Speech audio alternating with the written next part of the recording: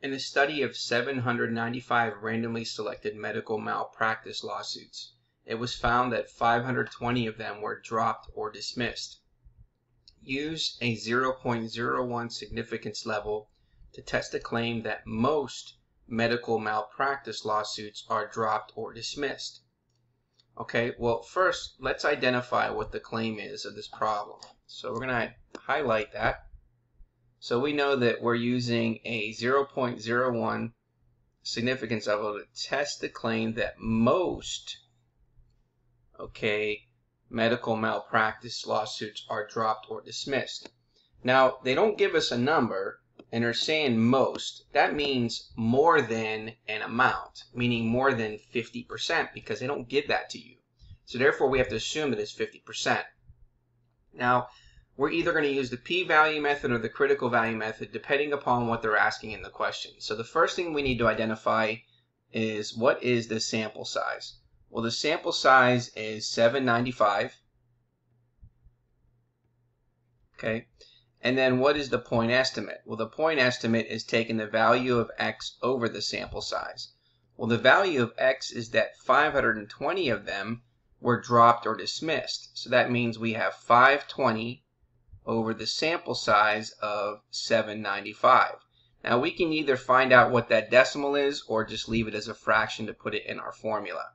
Now, since it says to test the claim that most medical practice lawsuits, technically the claim is saying that P is going to be greater than that 50%. But when we create the null hypothesis, P is going to equal 0.50. And the complement Q is going to be 1 minus 0.50, which is 0.50. Okay, now, before we move any further, we need to check the requirements. Well, we know that 795 were randomly selected. We know that there is a fixed number, 795 of independent trials. And then the requirements n times P and n times Q must be greater than or equal to 5. So we know that 795 times 0.5 is 397.5, which is greater than or equal to 5, which is the same number that we get for n times q. So we know that the three requirements are satisfied. Okay, now we need to state the claim and the opposite of the claim. Well, going back to the beginning part of our claim, it says that most. Now most means it's going to be greater than half because it doesn't give you an amount. So therefore, the claim is that P is going to be greater than 0.50. Now, what is the opposite of that claim? Well, the opposite would then be that the proportion P is less than or equal to 0.50. Okay, so now we want to use this information to identify the null and the alternative hypothesis. Okay, so let's go ahead and do that. So using this information, we know that the null hypothesis always contains the equal sign, and then we have the alternative hypothesis. Well, the equality is in the opposite of the claim, so the null is P is equal to 0.20, excuse me, not 0.20, 0.50.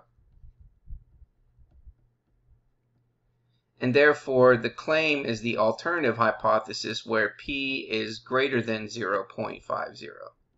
So now we can go ahead and then answer our first question, which is, what is the null and what is the alternative? So we know that P is equal to 0.5, and it looks like B is our answer where P is greater than 0.5. So let's go ahead and check our answer, and there is our result. Now we need to identify the test statistic. But before we find the test statistic, let's first decide whether this is a left, right, or two-tailed distribution. Well, the alternative hypothesis tells us that, and you can see it says greater than, so that means that this is a right-tailed test. Okay, and then what is the significance level alpha from the question? Significance level is using 0.01, so we know that alpha is equal to 0.01. Okay, now we need to determine what is the test statistic of the proportion, and when this is the formula, Z is equal to the point estimate minus the population proportion divided by the square root of P times Q over N. Well, we know that n is the sample size, which is 795. Okay, and then we know that the point estimate was, let's see here, 520 over 795. So 520 over 795. And then we know the value of the population proportion from our null hypothesis is 0.50. And the complement Q is 0.50. So let's go ahead and plug it into our formula. So we have the point estimate of 520 over 795, because that is our sample. And then we're going to subtract the population proportion of 0.50. And then we're going to divide that by the square root of 0.5 times 0.5 all over n, which is 795. And then we're going to approximate it to 2 decimal places. So let's go ahead and put this in our calculator. So we have 520 divided by 795 in parentheses, and then we're going to subtract 0.50, and that gives us what's in the numerator. And then we're going to divide that by the square root of the numerator, which is 0.50 times 0.50. And then we're going to divide that by 795.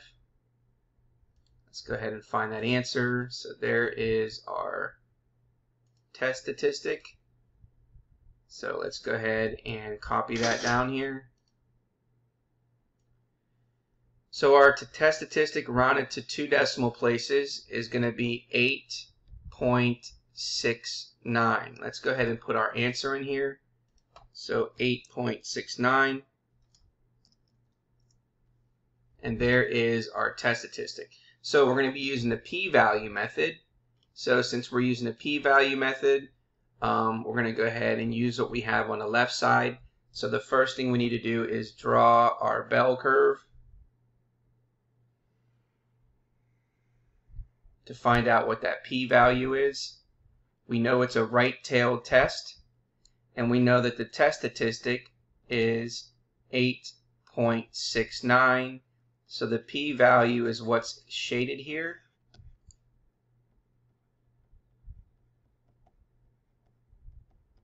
And so in order to find the p-value, it's going to be that test statistic greater than or equal to 8.69 to give us what our p-value is going to be rounded to 3 decimal places.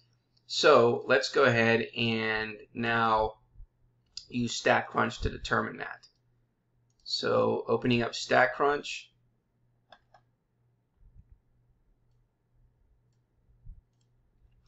we're going to go to Stat, Calculators, and since we are using the Z test statistic, we're going to go to the normal calculator. We want to make sure that we put in greater than or equal to, and then put in our test statistic, which is 8.69, and you can see here that we get 0 as our p-value. So that means to 3 decimal places is 0.00. So let's go ahead and put in 0 for our p-value. And there is our result. And now we need to find out what is the conclusion about the null hypothesis. Okay, so in order to find the conclusion, we first need to then determine the p-value compared to the significance level. So when we make a decision here for the p-value, we know the p-value is 0.000, and we know that our significance level from the question is 0.01, and therefore the p-value is less than 0.01. So if you notice here, we reject the null if the p-value is less than or equal to alpha, and we fail to reject the null if the p-value is greater than alpha. Well, we know it's less than, so therefore we are going to reject the null hypothesis. Okay, now before we create our conclusion now, we have to come back here and look at the claim. Well, the claim has the greater than, which does not include the equality. So when we select which option that we're going to choose, okay, we're going to choose either the first or the second one because it does not include the equality, which means that we can eliminate the last two. Okay. Now, it says that the original claim does not include equality, and we rejected the null hypothesis, so we can eliminate the third one. So therefore, this is going to be our conclusion. So we would say that reject the null, and then there is sufficient evidence to support the claim with the original claim. So we're going to reject the null hypothesis, and that is because the p-value is less than or equal to the significance level alpha. So we're going to select B, and there is our result. Now it says, what is the conclusion? Well, the conclusion means that there is sufficient evidence to support the claim. So we would say that there is sufficient evidence to support the claim that most medical malpractice lawsuits are dropped or dismissed. So that's going to be B. Check our answer, and there is our result.